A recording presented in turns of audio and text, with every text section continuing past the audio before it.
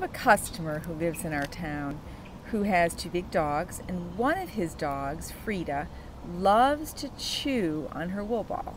And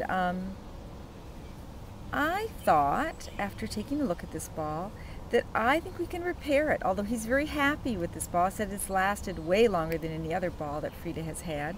But I think we can return it to its ball shape. You can see that she's had some difficulty getting into the layers of the wool.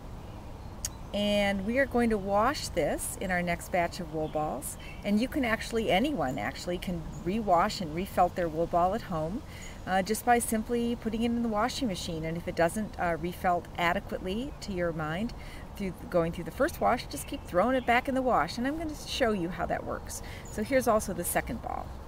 So you can see that there's a little bit of chew through here, although it's still very firm. It can still bounce. And it's still a great toy, but I think we're going to give it a try. So what you do is you take yourself a sock, a slick sock, or if you still have the bag that's left over from when you bought it, and you pop it in here, put a little twist tie on it, and throw it in the wash, and we'll see you on the other side. And here the wool balls are ready for the wash. They're just two. Just a sock with a twist tie in between and a big knot in the end, and it can go in any wash we're doing. In this case, we're doing another load of wool balls today, so we're going to toss it in, and we'll see how they turn out.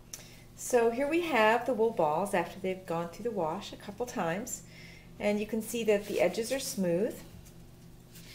It's still a little bit lopsided, still bouncy. Oh, where'd it go? There it is. And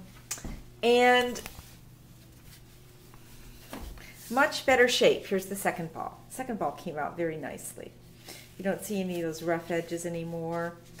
And it's good to go. Now, if these balls had actually, if I had a heavy chewer, and what we always recommend is that if you have a heavy chewer, find the ball once a week and throw it in the wash. That will prevent some of the damage that these balls had. And I guess I'm not sure exactly why people don't do that. I think it sounds to them like a hassle, but it's really very easy. You just get the little cloth bag that it comes with.